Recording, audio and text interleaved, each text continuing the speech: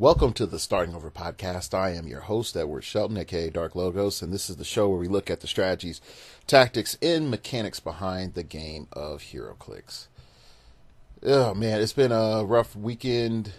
Went to a rock tournament. I'm looking at my nice blue rock hat now, wishing I still had my black rock hat that said top 16, because this one just says rock 2015.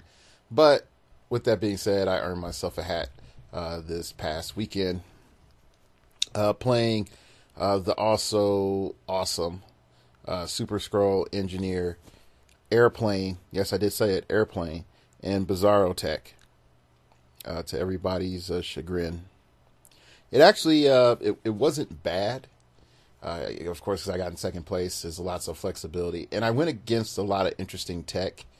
But the main thing that I sort of learned was the 10 years of experience of knowing play this, do these other things came into a grand effect with Engineer M Super Scroll.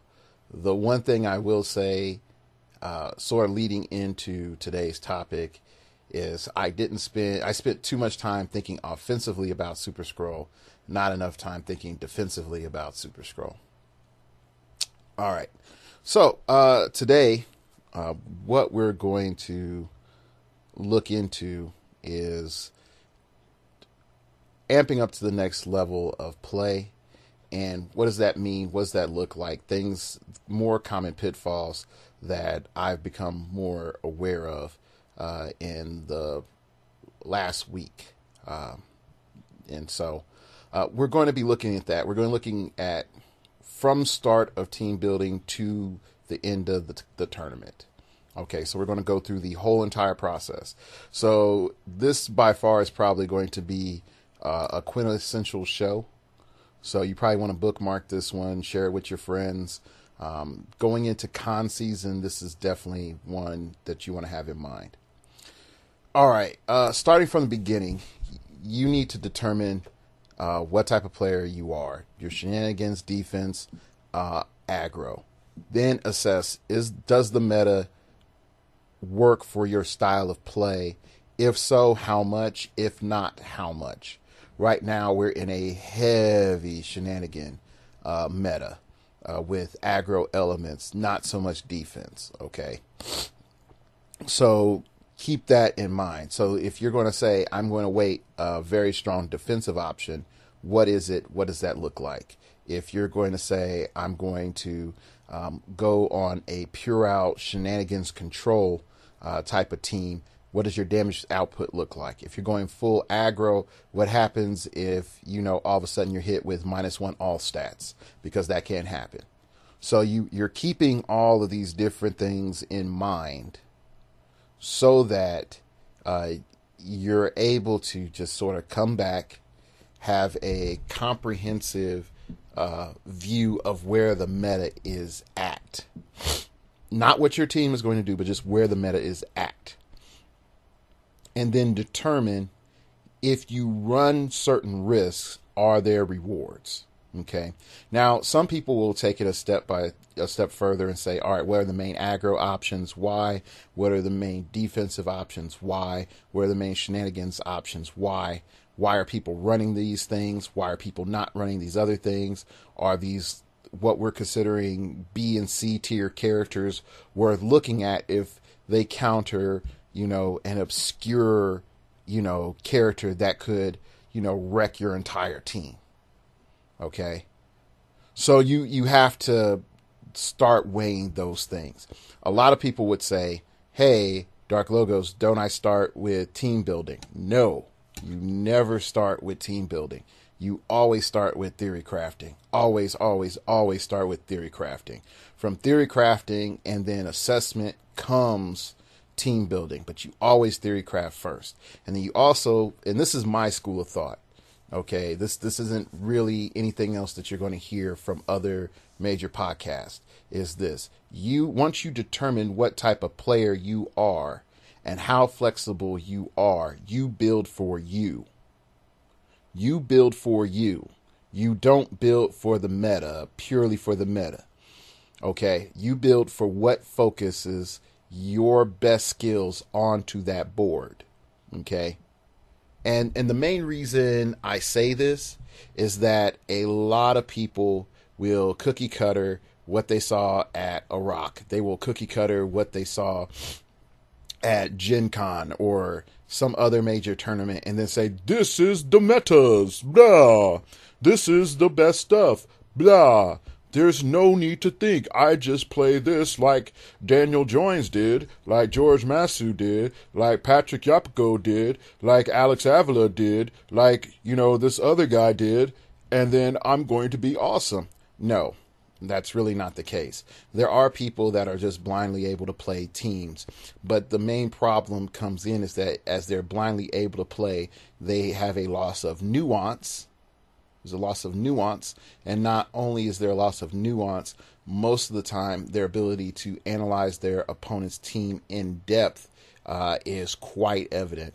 The biggest flaw of the net decker in Heroclix is this: they do not they understand why stuff works, and they understand what things do, but they do not understand the multiplicity of how stuff works and why it does what it does. Okay. And that's really what separates high-level players from people that are mid-level players or just about high-level players. And I can say that, being just about a high-level player. The other thing that you have to sort of remove from your mind is, oh my gosh, they're playing the cheese. Just kick those people in the proverbial throat in your mind. There is no place for that. For me, I had to deal with that to an extent when I played Super Scroll this weekend. Go back to last year, right before Gen Con show, talking about Super Scroll. I went in on the set analysis of Guardians of the Galaxy, and I said purely that Super Scroll by far is probably one of the most broken characters in the game. Go back and listen to it. So it's not something new where I'm like, oh my God, Super Scroll is winning. I think I might need to build a Super Scroll team. No, I've been on this. But at the same time, because other people have picked up, yeah, this dude is sort of strong, then there's this commentary of like, oh, well, Dark Logos, I thought you were an excellent team builder, and lo and behold, I see you with the same stuff that everyone else has. That airplane stuff was pretty cute, but it wasn't creative as your Gen Con team as last year. Yeah. That you need to keep pulling that sort of stuff out. Now, no. Go back to what I said way at the beginning. What type of meta is this? What type of player are you? Okay? So what I said, last year, the meta is very range based. What screws with that? Hand, TA, and League of Assassins. How can I get that? And after, trials, tribulations, much prayer, and burnt offerings, I finally came up with my team. Okay, so there's sometimes it is that difficult. If you're going against a high depth pool of, if you really think about it, for Gen Con, your pool is really about 90 to 100 people broken down into the top 32 of those. So all of a sudden, you have to think of it like this. You go from a super huge tournament where you're going against the possibility of 100 different team combinations. Then the best of those team combinations are in the top 32. And then if you go into top 16, you are in a pressure cooker equivalent of a rock, of a normal top 16. Okay. That really, really says something. That you're no longer going against a team that was that lost, let's say, on day one, maybe one game. You might be going against a team that's been undefeated the entire tournament. So your level of pressure, skill, quality goes up. So you can start to understand why people, start to navigate to where is the meta going, and what can I play in the meta that's viable, that gives me the most amount of options so that I can win.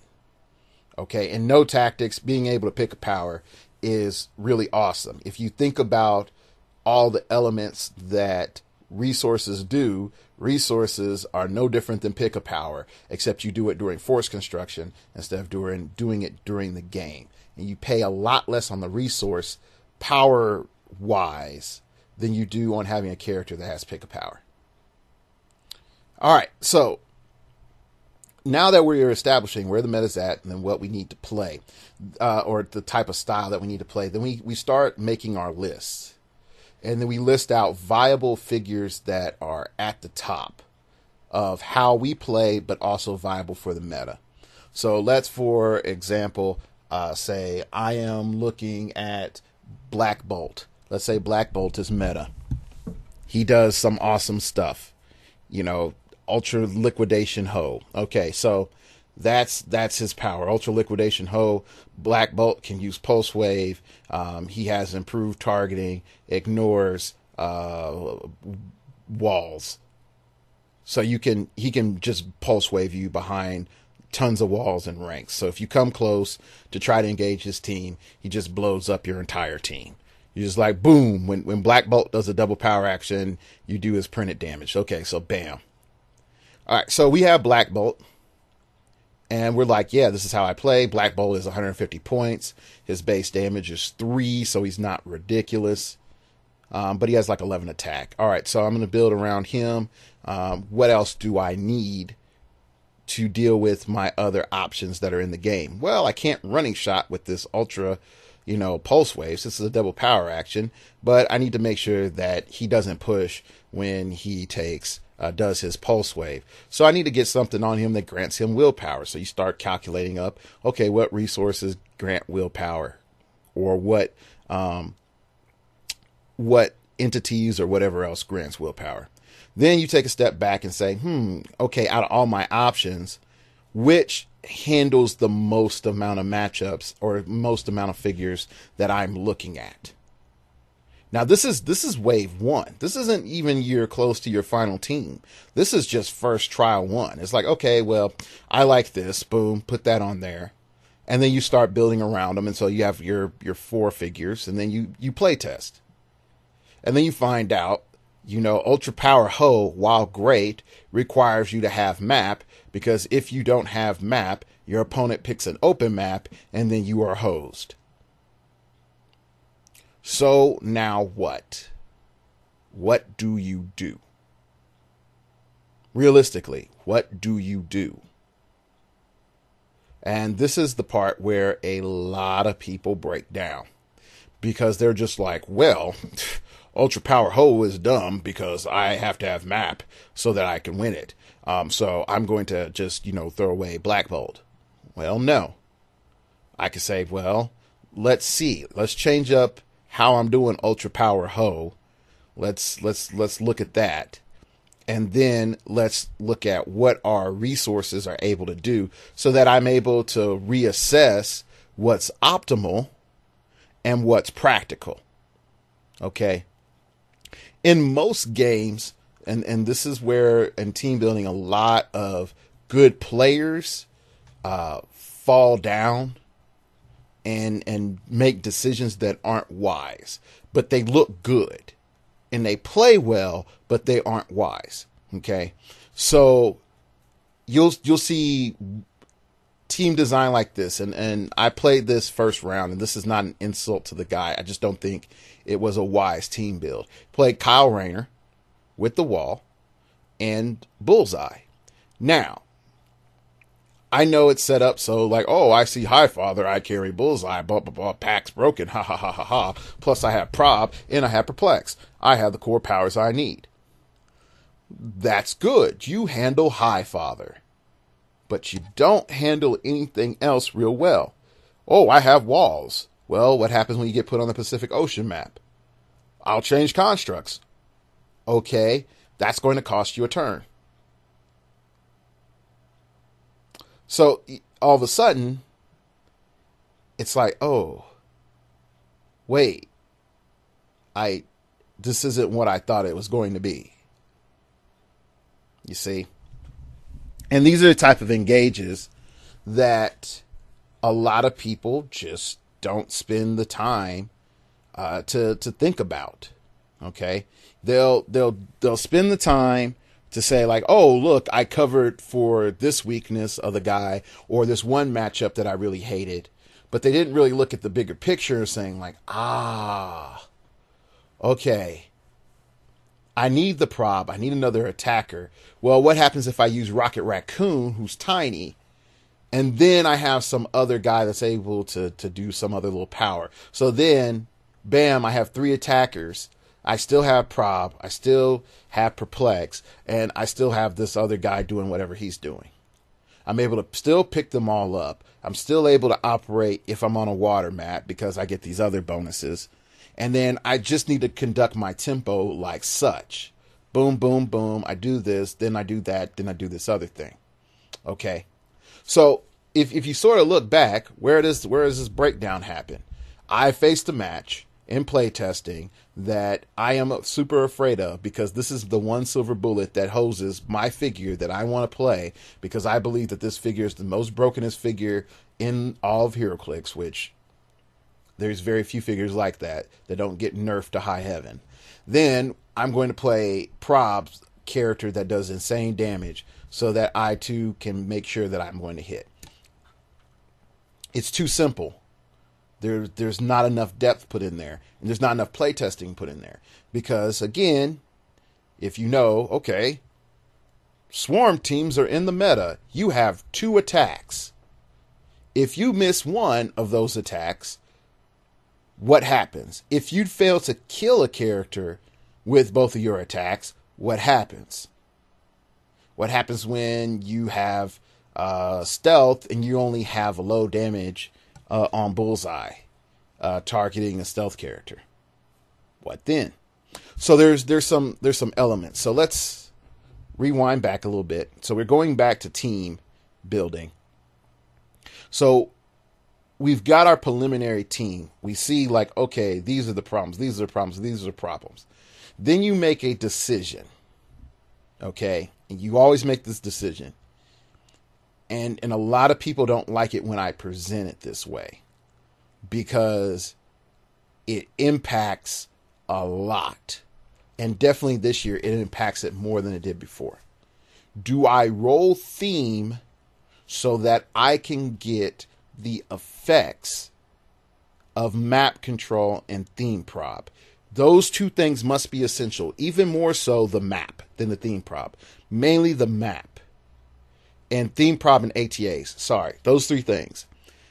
Are those 3 things worth it in exchange for something that's more optimally min-maxed with popular used characters in the game?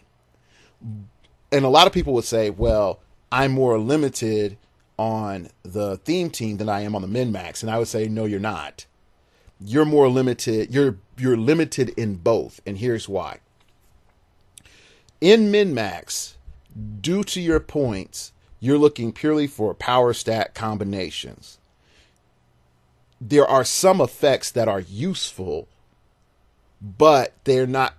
When you look at just purely powers and stats, which is where most min-maxers stop at, then you start realizing, oh, I can't run this one character even though it has this cool power because it's 20 more points more expensive than this other character. And with the 20 points that I have left, I can I can upgrade this and turn that into this other thing. And then they'll play around with it. And it's like, all right, I'm able to shove in a more upgraded version of this, get one more construct in there or one more ring in there, get this pog here, and bam, I had a lot more than I had before. Okay. Now that one little power might actually help them against the one pure thing that utterly hoses them, which they would have. And again, in a tournament, you have like a 1 in 100 chance of fighting. If we're talking about Gen Con, if we're talking about a rock, it's in a 1 in 32 to 40. Okay. Or if you're in California, 1 to 56 chance. But that doesn't eliminate the chance of that figure existing or coming up. So That's your first main problem. Okay, is that people, when they're going min max, they they will go purely off of stats and numbers, and sometimes look at matchups and then say, okay, I know this is a 1 in 100 chance, but I'm still going to have this other figure in because it does these other things. Very few at times that this happens. And the ones that actually do that are a lot of your higher level players. And then you'll look at them, you're like, well, why did he get 8th place at there? It's like, well, think about it, man. Yeah, he may have had a bad matchup, but he's 8th place at Gen Con, or 8th place at Origins, or 8th place at Nationals. And he's constantly, like, if you have a guy that's like constantly in top 16, top 32, you really take time to think about that, and you're like, oh, this team doesn't make sense, because there's nuance in there that you just have to like dig down and get. The power choices might be for something that happened in playtesting that you will never know about. So just looking at teams, and trust me, I've been looking just at teams for longer than this show existed. Sometimes you can get a lot out of it. Sometimes you're just like, I don't get it until you talk to the person. And then you'll PM the person or interview the person. They'll be like, yeah, in playtesting, such and such figure did this. And every time such and such figure did this, my team died. And then you're just sitting back and it's like, well, how would they know that that one power completely kills your team? Most people don't. I found it during playtesting, so I had to make these adjustments. So, okay, so once you have your team established and you've got it built, then you have to establish the tempo of the team. The tempo of the team, I've talked about tempo partially last show, and I've done it in other podcasts in depth, so you can dig through the archive and try to find a show on tempo. But the main thing that you're trying to establish with tempo is this. You are establishing a pace of offense, defense, and pressure. And then one more thing is zone of control. Offense, defense, pressure, zone of control. Okay, so let's break it down. Offense. How many times am I attacking in a turn? How much damage output can I generate in a turn at max? If they have no damage reduction, what is my max damage output? If they have invincible, what is my max damage output? Those are the two extremes that you have to look at. If every click I'm hitting on is invincible, if every click that I'm hitting on is naked, what is the max damage output I have in a turn? And that changes things a lot. Because you can see teams that can do 10 and 12 damage in a turn. If it's all naked, all of a sudden only be able to do 4 if Invincible's around. Okay. That, like I said, it is a huge game changer. So take that into effect. Next thing is, when I am down, how vulnerable am I? Can I push? Can I not push? Okay. With my defensive positioning. Okay. Does if I'm on the map, what do I need to have on the map? What do I not need to have on the map? What type of spacing do I need to have between my opponent and myself? These are key elements. If my opponent comes in on me, do I want that? If my opponent is far away and runs, can I handle that? These are key things people do not think about until it happens. How much space can I cover? How much swing do I have? Swing, again, being your range plus your movement for an attack. And then you can add in plus TK and stat mods. Okay. So add in plus TK and stat mods. So all of those things together, you're thinking about that in your placement. Next thing is your pressure. And being mindful of your pressure. If I move into a certain spot, do I just tell my opponent, you're coming in on me, or that's it? It's over. If you decide to go into another spot and says, hey, I'm here, if you fail to if you fail to act, next turn I'm going to kill one of your figures. So if you're not in a position to come at me or push and willingly push, I'm going to annihilate you. You are making your opponent feel internally uncomfortable due to what you have, due to your placement. That is the biggest thing about pressure. Is a lot of times people just don't realize, like, okay, I need to make my opponent feel like they don't want to be playing the game.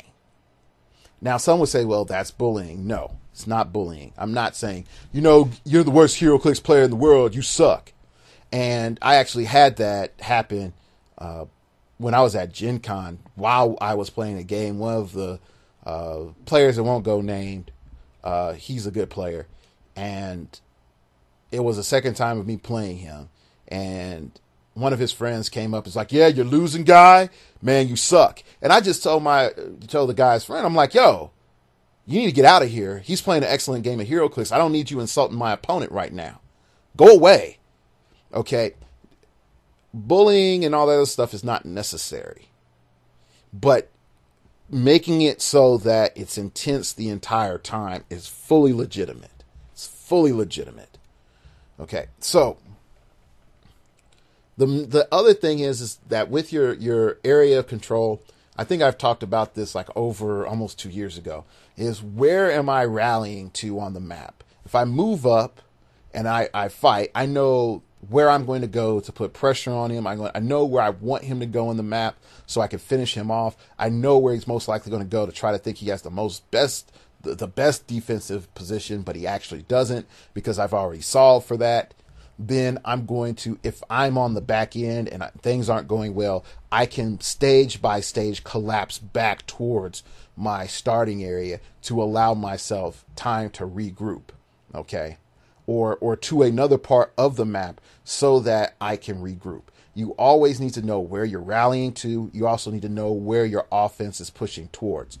The problems that happen in games, why games start to feel sloppy, or you start to wonder, like, how did this turn out this way, is that when you looked at the map, even if it's a brand new map and you're told to play on it, you have no clue where you're rallying, you have no clue how you're approaching, you have no clue of how your opponent is approaching. So if your opponent definitely picked map, they know how they're approaching. It's up to you to determine how are you going to approach. Just take 2 minutes, look at the map, analyze the map, decide your starting area, and then determine, like, okay, I can rally here, go there, attack and put pressure here. The way his team is designed, hopefully, I think he's going to move in there. That means that I have to put pressure on that area. If I fail to put pressure on that area, he's going to win the game pretty easily. So once you establish that, then the game starts to turn.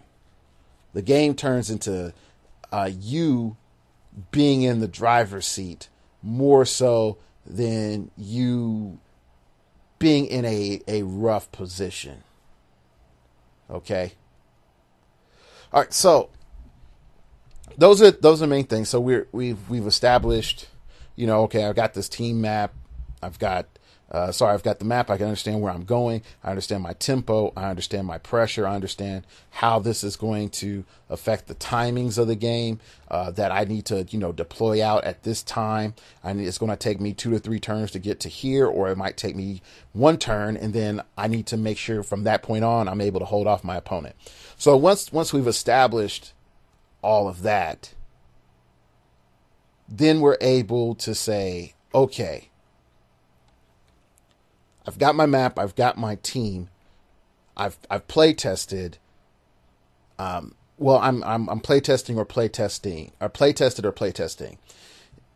The other part of play testing that I've brought up in the past is like, hey, you go through, you play a game, see how the team goes. Then more importantly, you write what the team did well, what the team did poorly. And then you go and you play that team again against the same or a different matchup. And then you do the following. You allow for like free probs, which I mean like this. You start writing down like the odds of hitting. Like I have a 7 attack on a 18. I'm like, I need an 11. Okay, so I'm not going to be able to depend on that. But if I'm rolling 11s all day with that character, I can't depend on that in a tournament. So I have to start factoring in like, this is not real. But if I have a character with a 13 attack and I'm missing a 15 constantly, then yeah, just say like, all right, boom, just for reality's sake, reroll, hit, okay, boom, I do damage. Okay, or you just purely establish like, all right, this part in the game, we'll just take notes of where all the clicks are at. We're going to come back to it. We're going to play it out. Then we're going to come back to this moment. I'm going to make this one change, and then we're going to play it out again. That type of play testing allows for you to just like, okay, I got it. I see what the problem is. I see where I'm going wrong at. I see this other thing. I see that thing. And a lot of your write-ups by your best team players, your best teams in Heroclix aren't going to ever explain play testing. They're just not. And the main reason is, for a lot of them, the proof is in the play testing, and the play testing method is just the same way that a factory refines sugar. There's multiple ways to refine sugar, but there's some ways that are better. I'm just telling you the generals. Okay. I know some teams play in-house tournaments. Some teams have elaborate math proofs that they put all figures through, and, then they're able to calculate up the best cost per click characters in the game and then make mad scientist stuff that doesn't make sense but is insanely powerful. I mean, there's tons and tons and tons of ways that people play test. I do not recommend play testing purely through theory crafting. I do not recommend that. That's it sounds good, but that's where a lot of people fall short. Okay. So you go through your play testing, you establish, tweak, play test some more, establish, tweak, play test some more, tempo, all the other good jazz. Boom. You've got it. You're on your way to the tournament. Do not, and I repeat, do not bring 3 teams. I know a lot of folks will be like, well, I won the tournament. I made the team the night before. No. Okay. Those guys are going to become fewer and far between. The people that say, oh, I saw a super scroll, so I just knew I had to bring out my White Witch tech. I just had to bring it out. No, you didn't. You didn't practice your White Witch tech. You didn't practice the 5 other teams that you brought because you're paranoid. Don't do that. Okay? I have to, bam. Okay? And the main reason is this. And I'm going to break it down in terms of time so that you understand how stupid this is. Okay? You build team 1.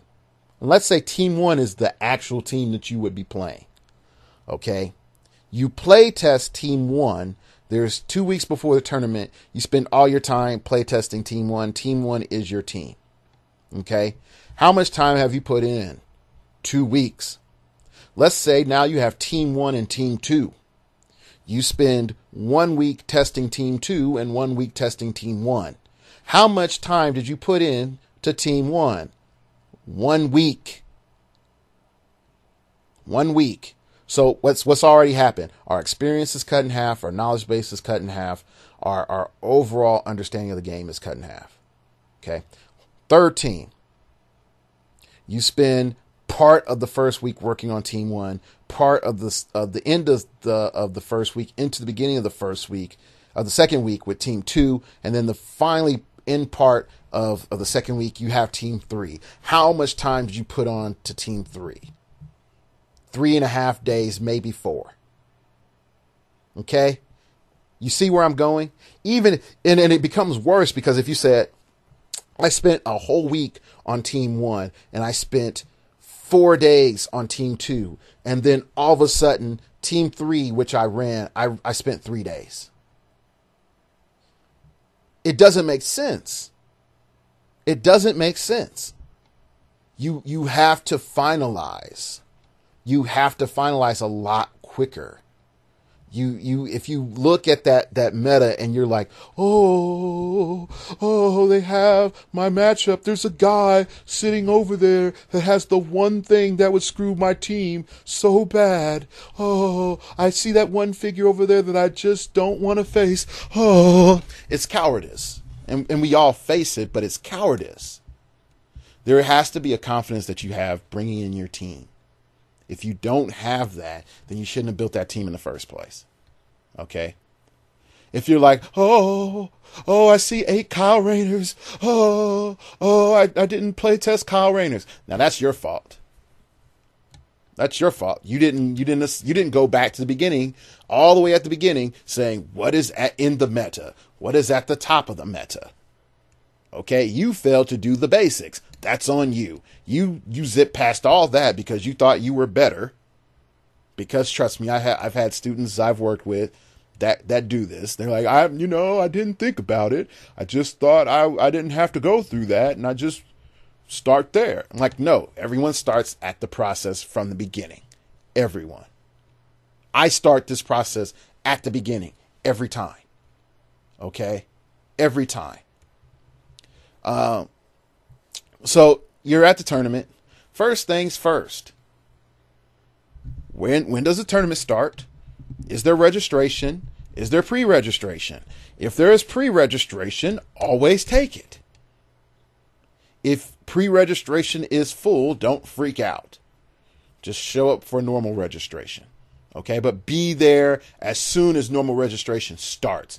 Don't be the guy, it's 5 minutes until the tournament starts and goes to registration. Don't be that guy.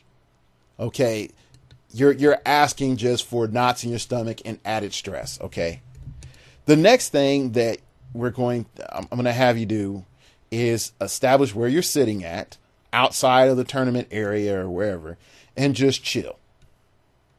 If it's just talking, if it's listening to your music, if it's relaxing, I know a lot of people vape. I'm not really a fan of that, but I know some folks vape.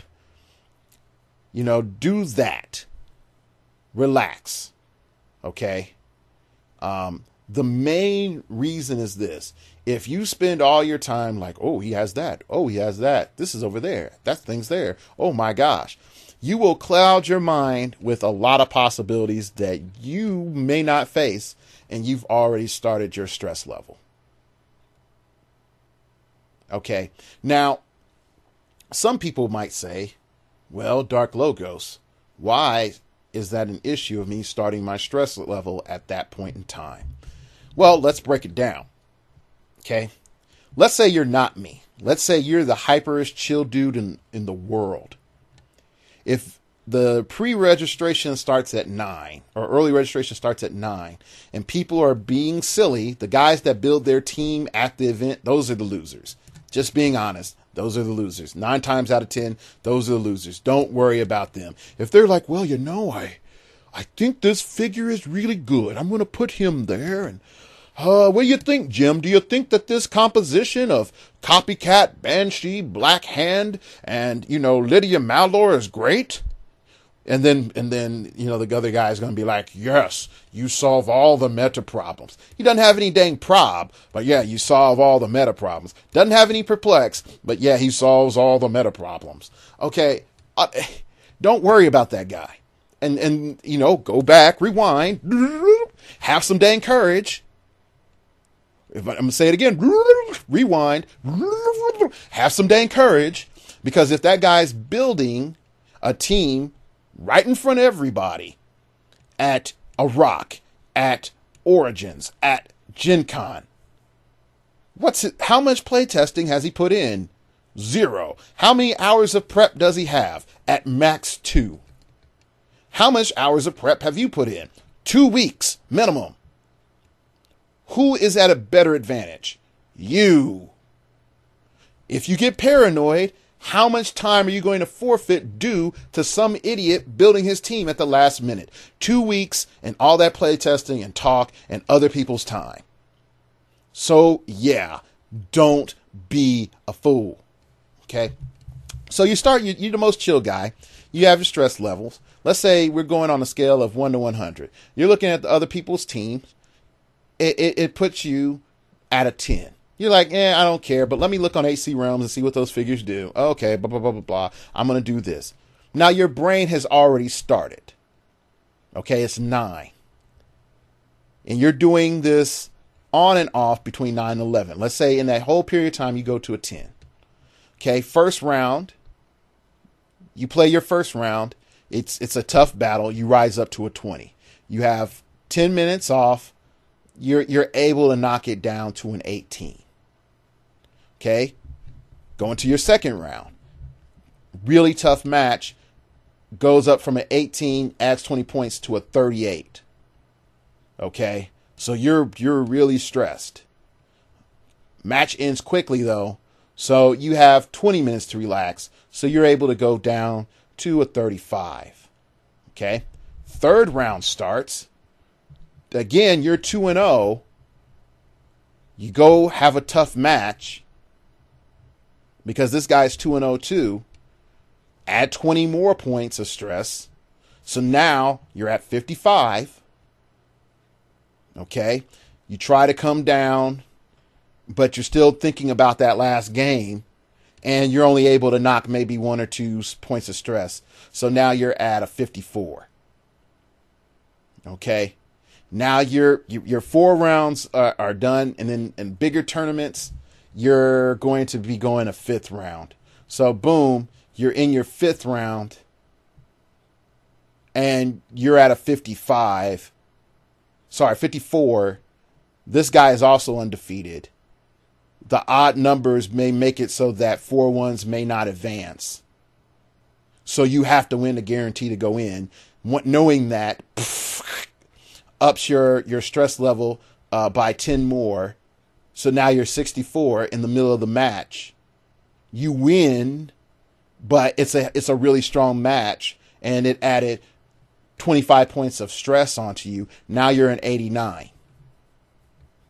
Now five rounds, at a major national tournament, you're going to be waiting till the next day to play again. So you have all night, the rest of the day to sort of relax. Okay, to try to bring your super chill self back down to 0. Okay? Here's the truth of the matter. The average human starts their stress level at 50. The average stress level average human starts their stress level at 50. Just how we are. As a species, we weren't always on the top of the food chain, and so it's still in our DNA to be paranoid and be aware of dangers and other stuff like that. And just average life. Did the car start? The car's not starting. Where's my keys? Man, I need to get breakfast. I'm hungry. I don't have enough water. Man, it's hot in here. Man, it's cold in here. All these things add stress. Where's my bag? Where's my cards? Oh my gosh, where's my figures? Who has my figures? Jim, do you have my figures? Billy, I'm going to slap you. You took my tackle box, you bastard. I thought I lost my figures. Does this sound familiar to you? Yeah, I see it all the time. Okay, I see this all the time. All right, so these little stupid little things just tick, tick, tick, tick, tick, tick, tick, tick, tick, tick, tick, tick, tick up your stress so fast that you're not even aware of it. You don't even have time to respond. Okay? And see, like a guy like me, I'm super analytical. My stress starts at like 55, 60. And I'm going through round and round and rounds of tournaments. Now, let's say you're at a rock. You're not at nationals. Guess what? Which one's worse for your stress level? The rock, local super Q, or nationals? The rock is a lot more stressful. And here's why. Okay? If you go to nationals, it's your prerogative if you do teams. Okay? It's your prerogative if you do teams. Because then you have 4 or 5 rounds of singles. Then you have 4 or 5 rounds of teams. Then you go home. and go to sleep and then come back and do the same thing the next day. That's on you, man. That's on you. But at a rock, you're going to go, depending on the numbers, 4 preliminary rounds. So you have, depending on the numbers too, 3-1 might not break if you had a lot of people. So like in my case with Tulsa, a 3-1 wasn't guaranteed to break. So I knew I needed to make BA 4-0. So automatically that's like a little bit of stress. Just sitting there. Okay. And then round 1, Kyle Rayner. Hate you, Kyle Rayner. Boom. Kill Kyle Rayner. All right. So I do the following. I try to get all my hellos. What's up? You thinking? What are you thinking? Blah, blah, blah. How you doing? How's the wife and kids? I get all that stuff done during registration time. Tournament starts, in between rounds, hit the headphones on. I'm out. Like, I text my family and my friends. I let them know what's going on. I get my encouragement from them. And it lowers my stress about 10 to 20 points. I listen to music while I'm playing. That is very relaxing. Lowers it makes sure that my stress doesn't go up 20 points per game, but at max that it goes up 10. Okay, and 15 if the opponent is really good and I'm in a really tense situation. Okay, so I'm making sure that my stress level is maintained in between rounds. I'm making sure that I'm dropping my stress as much as possible. So here's the other part about stress.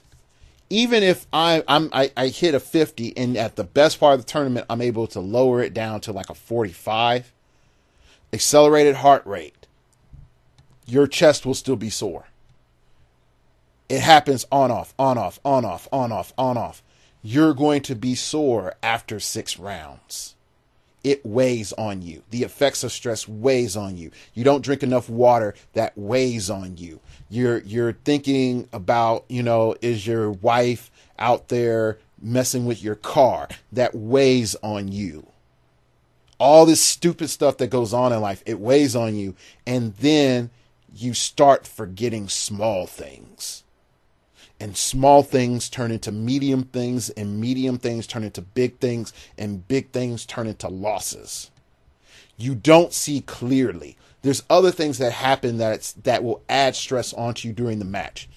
Zombie Mechanic 4-1 is the most freaking weirdest, dumbest, but awesomest mechanic that WizKids has invented, because the point scoring could put you ahead or put you behind, even if you've mowed down most of your opponent's team. If you mow down your opponent's team plus zombified them, then your opponent kills everyone you zombified plus kill other figures on your team, even though technically you are winning in pieces on the map, in points you are losing. And so if you hear the judge say 10 minutes and your opponent is up 40 points, and there's a 70-point figure piece on the map, and there's a 100-point figure on the map, you're blanking which one to go to. Which one do I kill? Who can I kill with Super Scroll or Electro or Doc Ock or Magneto? Who can I kill? Can I get it? Can I do it? Blah, blah, blah, blah, blah. Oh my gosh. Oh, the clock's running out. Oh man. Charge, flirt. No, wait. I can't do charge, flurry. Sidestep. No, wait. I need charge. Hold up. Wait. Well, what if I have hypersonic speed? No, he has impervious. So I need exploit weakness. So I need charge. Okay. Is there an object around? Sorta, but I can barely make it. But I know if I get the object, I'll do enough damage. Well, if he hits me, oh, okay. But I need willpower so I don't take pushing damage. But I know I need invincible, because if I miss, then he's going to hit me back. But will scrolls be enough? I could pick shape change, but no. Wait, psychic blast, running shot, psychic blast, perplex. Oh, wait, do I have enough base damage? Yeah, that happens. That happens a lot. It happens to the best of players. And I'm not just saying zombie super scroll. I'm just telling you straight up, watching it firsthand. You might not see like the grand, showmanship that I'm sort of displaying in my acting, but I kid you not, that same level of stress, that same level of feeling is going on in their head. And it's crazy. It's crazy. All over again. So, think about this. In The Rock this weekend, I went undefeated 4 rounds, made it to the final rounds. So I went through top 16, top 8, top 4. So that's 3 more rounds on top of everything. So I'm dealing with the 8th round. I played 8 rounds of Heroclix with gradual stress buildup. What's going to happen? So, again, these are things that no one's going to tell you in a post on HC Realms. This isn't a slight on any of the signed teams, but they're not. No one's going to tell you the importance of drinking water. No one's going to tell you that's a really good idea if you're going to do high level play to have cardio in your exercise routine so that you can have your heart in a good position. I think I told you all this last year when I was at Gen Con. I can't do hypeness anymore. If I do hypeness, my heart races so much, it's sore for a day due to the stress. It's sore for a day.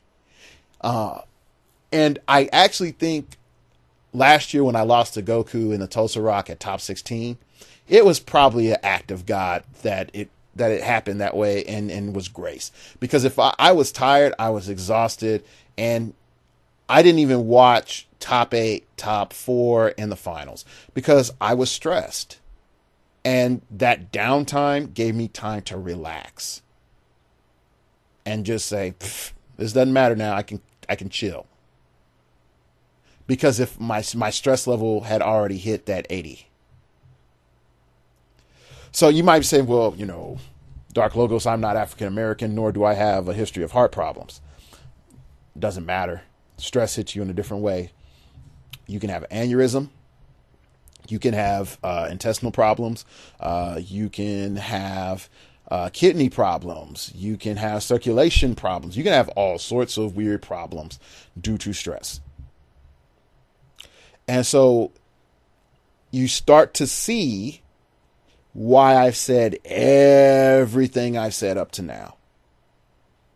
Everything from your assessing the meta, going through, figuring out what works with your personality so you're not fighting that internal freaking HC Realms nerd poster in your head saying, oh my gosh, he's not my world champion. He's not my best player that I know. He's playing cheese. He played Super Scroll. He played Kyle. He played Bullseye. He played Nightcrawler. He played Metron. He played Blizz. He played that. Blah, blah, blah. I'm a petty little troll. I can't win. So I make fun of people who do because I have to feel competent due to my own incompetencies.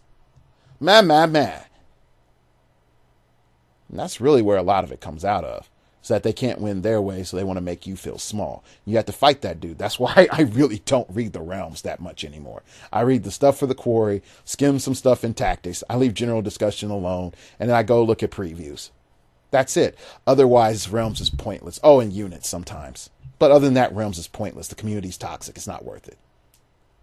And even if you listen to what I did with the quarry, I'm like, yo, if you're positive and you leave positive comments, I'll shout you out. If you do negative comments, I'm not going to talk to you. I'm just going to freaking / ignore.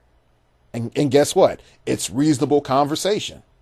I actually get positive feedback. People don't troll me. Okay? But I've established I'm going to be positive to you. You be positive to me. But you have to be confident. You have to have confidence. You have to have confidence. You have to have confidence. Because if you don't, it's just going to add another 1 to 5 to 10 points of stress on every round. Okay, so the tournament's over. You made whatever place you made. Okay. First thing you do, put all your freaking clicks up. If you can relax playing battle royales, go play battle royales. If you're like F clicks, I'm done. Then F clicks, you're done. Just put your stuff up, take a nap, relax. Go get a drink of water. Hydrate, people. That's you be surprised that little sweat that you think is nothing over 5 rounds of stress, you're losing tons of water. Drink water. Don't drink Coke. Don't do that. Don't drink caffeine. Caffeine is the worst thing for you to drink. Caffeine is a dehydrant. It is shrinking your brain. But also there's like another little study out that says the dye that they use in dark pops causes cancer. And if you drink over equivalency of like 2.5 pops per day, cans of pop per day, they pretty much say you have over a 50% chance of getting some type of cancer. So that's another incentive for you. It's like MEL4 or something like that. MEL4. Anyway, so don't do that. Drink water. You can go out and get your dang burgers and whatnot, but try to get like a Sprite or something, or not a tea. Get something like a high C or something that doesn't have caffeine. Okay. And then even though you get stuff that's like a bunch of sugar, don't get super sugar crunk. Make sure you're mellow, because the worst thing you want to have happen is your body wants to jump around and you have to sit still. It's dumb. It's dumb. And you know why I say that? I've done that, man. I'm saying from personal experience, okay? It's not like, yeah, I just saw this young kid. He ate like 5 donuts, tried to play around a Heroclix, couldn't remember what probability control and pulse wave was, and he just got wrecked, man. And then he just slammed the table, ran around the room 5 times, and then he just fell down because he ran out of energy. It's not even that. I saw this firsthand with myself. Everything I'm saying, to some extent or the other, I have done myself. Sleep. Go get some rest. Sleep. Take a nap. Relax. Just chill. And then when it's all over and, prizes and awards are being handed out, be grateful that you got where you got. Look at the whole tournament as a learning experience, whether you got first place or second place, or you're, barely made top 16 or whatever. Okay. Next thing, go, connect, talk to people, say, hey, you mind if I pick your brain here and there, so that you have, again, Heroclix buddies from, another venue. Okay. And then as you're going home, debrief with your friends. Say like, yeah, I encountered this. I never saw this before. What's your thoughts on this? Then they'll be like, man, that's crazy. Or no, this counters it. Wait, why didn't you do this? Or, oh, okay, I have to think on that. Don't expect all the answers to come that day. And then just go home and sleep. Don't talk about, if you go and talk to your families and significant others, just go and just let them know, like, hey, cool, I did this, it was fun. And they'll ask, you can tell your interesting story, and then just let it go, and then relax and sleep.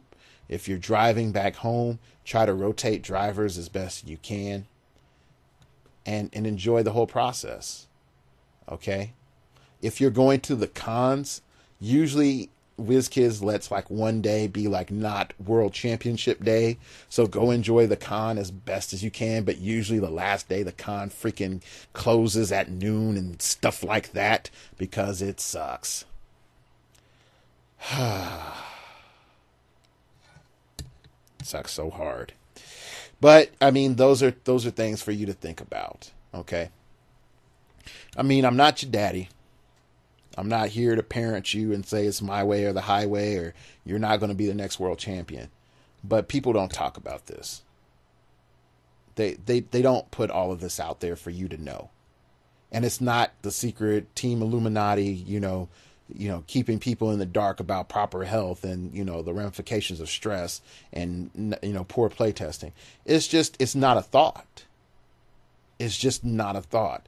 The next level that's going on right now that will never be documented by most people is the physiological factors of Heroclix in its complexity on the human body and how that affects tournament play. Period. The meta part is not is probably like 40% of it now. It's about 40%. 60% is physiological and psychological. It really is. I can't tell you how many games that I already had an edge the moment I sat down, just for the pure fact I played Super Scroll and my opponent was like crap Super Scroll. I didn't have people on tilt, but I did automatically ratchet up their stress at least 5 points. All right. So this is today's show. I know some people might find this a bit preachy, but that's what you get when you listen to a theologian. Give your feedback below. Any additional, like, think about this, man, or think about that, all this other stuff. Put that below. I definitely want to hear your feedback on that. I do think overall, Heroclix players don't want to admit the one thing that is slowly coming, and that is high level play is dominated by team thought and team mechanics. But since team thought, and I'm talking about like almost like esports level teams, but the main elements that also come with that, you also have to have managerial elements as well. And once you start having those managerial elements, then you're going to start seeing consistent winners. Okay? Consistent winners. And that's the part that people don't want to hear. That's the part that seems like, oh, that's unfair. That's the part that's like, oh, well, this is just a game. I'm just saying.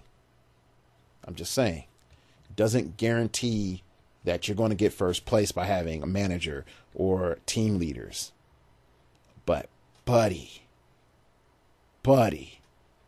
if you have somebody out there that helps you lower your stress level between rounds by 10 points and the other guy doesn't, and you're at 55 and he's at 70, you've sat down at the table before figures are revealed with a huge advantage. All right. You can follow me on Twitter. It came from... I'm about to jack this up. I got too intense. You can follow me on Twitter at StartOverPod. It came from outer space and told me, man, aren't you glad that work gave you a day off after your day off?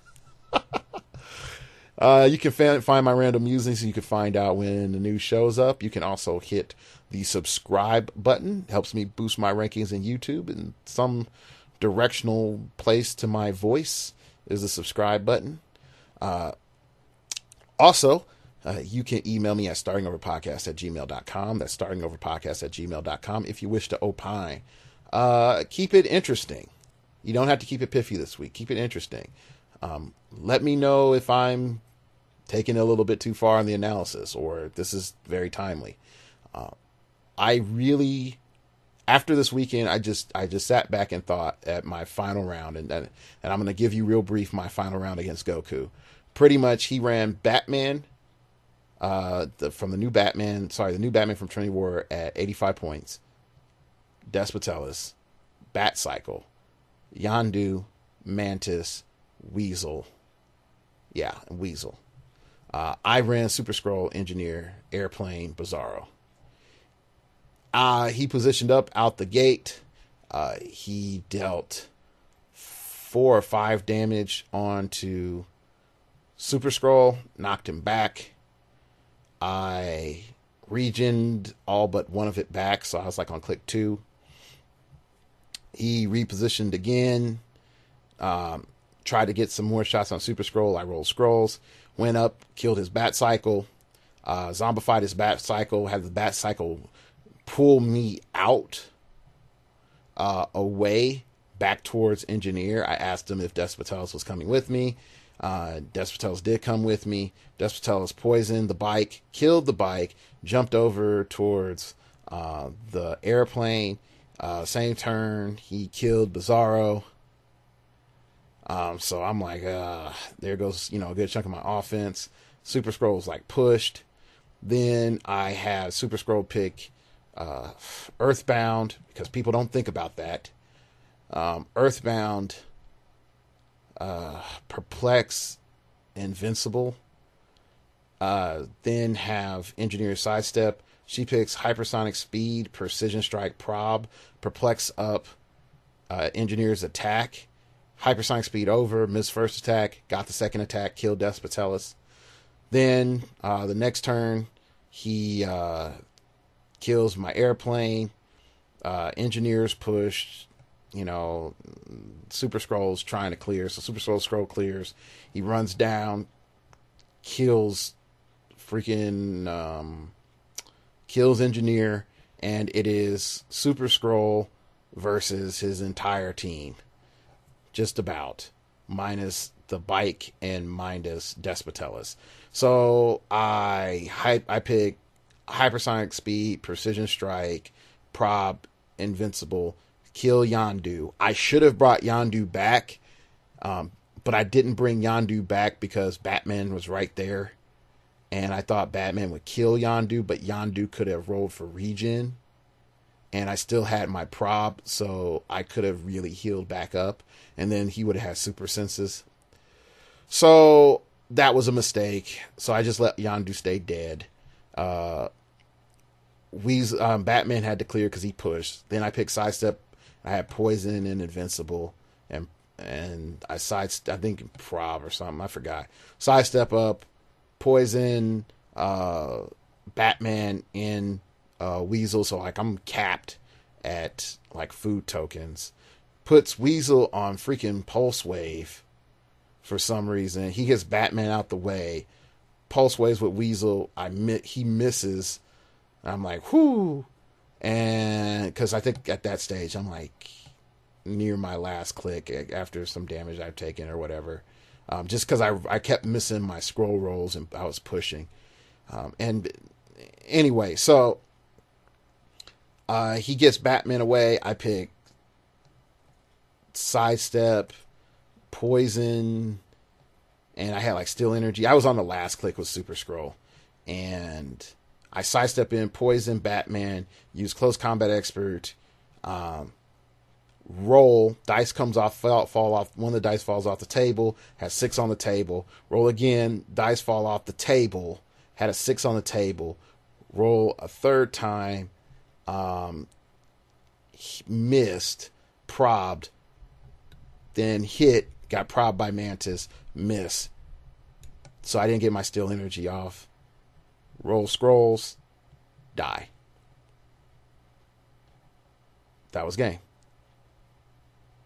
My mistake was I should have rezzed Yondu. I should have, instead of going after Batman, since Batman didn't have access to Pulse Wave, I should have just killed Weasel. And in all honesty, I just needed to sit.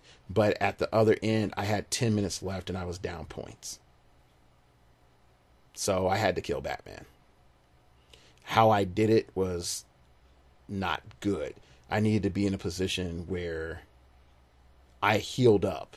So I should have picked willpower, except the fact that, I wasn't going to take pushing damage. And then knowing like, okay, boom, I can just go ahead, kill Weasel, Steel Energy up, I'm going to be fine. And if I'm not fine, I'm going to be on my last click, try to force him to come after me with the mind controller to turn me to give me a bunch of extra powers. But I can think about that once that stress haze is lifted. So anyway, like I said, you can email me at startingoverpodcast@gmail.com. Also, you can donate to the show on the blog, startingoverpodcast.blogspot.com. Also, the buy list for Trinity War is on there, so just FYI. Okay, thank you all for listening. I know it's been a long show, but I definitely think this is This is definitely an answer to an age-old question that was asked to me 2 years ago. How do I get ready for Origin and Gen Con? This is your show. So it took me a while and a lot of life experience, but here's to you, sir. All right. Thank you for listening. And remember, man, we all got to start over sometime.